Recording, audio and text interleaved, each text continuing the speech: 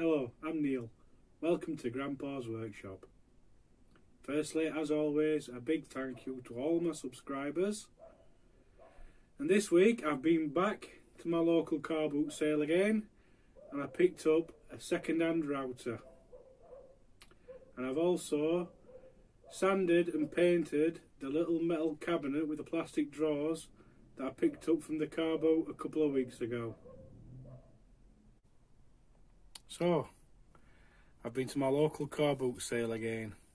I didn't find much this week, but I did get 2 cans of red spray paint, and I've got these to do the little metal cabinet I got from the car boot sale last time, because I thought I'll do it red to match the lathe. Now I know this won't be an exact match colour wise, but it'll be close enough for me. And the other thing I bought was this Black & Decker router. It looks quite old. It's a DN67-47. It's a 500 watt and it's a 1/4 inch. I thought, that looks alright. It hasn't got a plug though, so I need to put a plug on it. But it only cost me £5. So I thought, I'll take the risk, see if it works. If it don't, I'll just bin it. Won't be a problem. So I'll put a plug on that, then I'll start prepping the metal drawer set to be painted.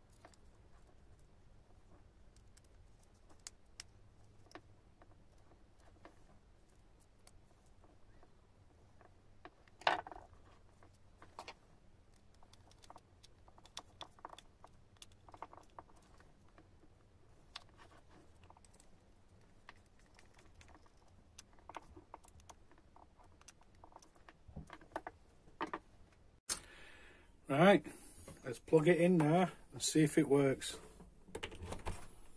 Just put my ear defenders on.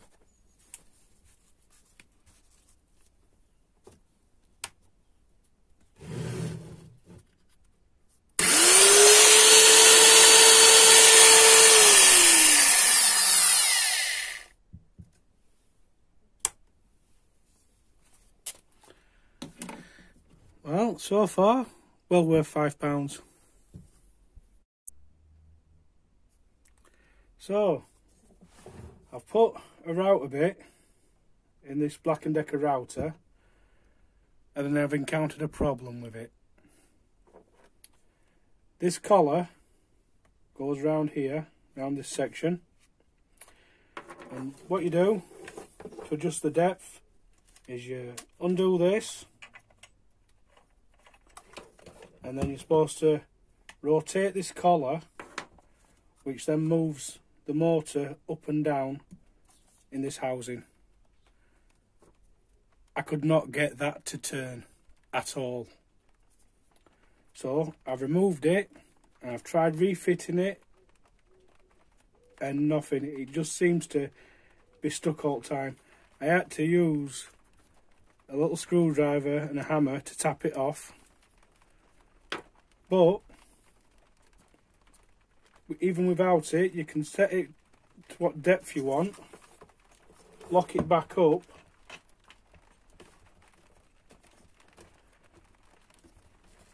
and it seems nice and tight. So I'm going to try it like that, and if it works, I'll use it like that. So I'm just going to try it on a piece of wood now.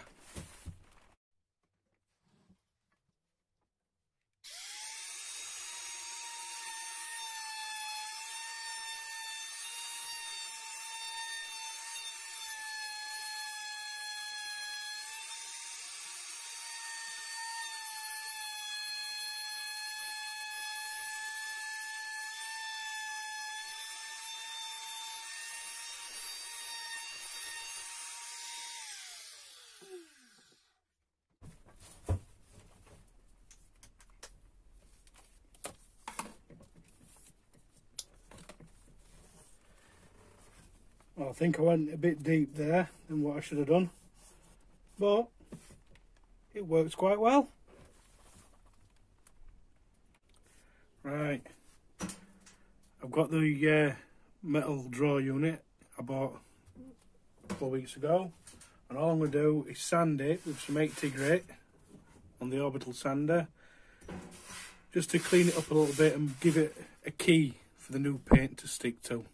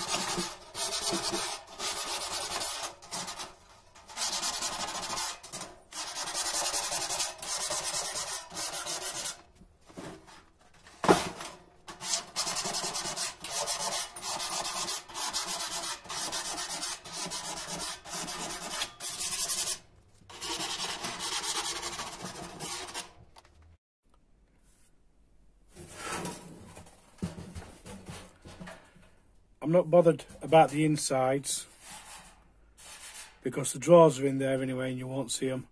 So I'm only painting the outside and these front edges. Right, I'm all ready to paint now. I'm going to paint the sides, the top and these front edges, and that's it. I'll give it a coat of paint, I'll let it dry, and I'll give it a second coat of paint, and then it should be ready to go up on the wall.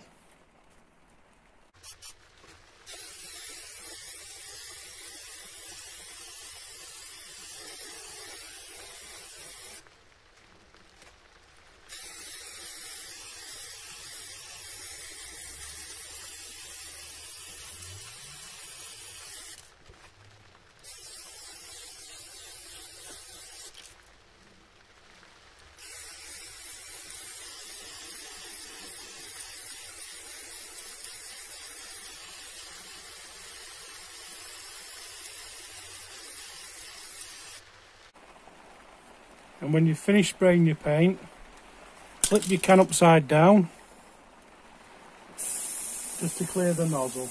You spray some air through and it stops your nozzle getting clogged.